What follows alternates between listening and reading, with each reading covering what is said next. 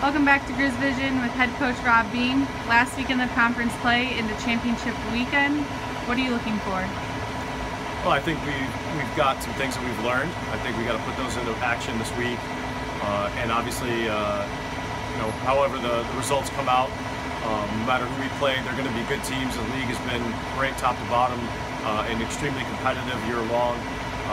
The way the record stands right now, we have the best record against the teams that look like they'll finish 1 and 2. So I think that just shows that our team is very capable.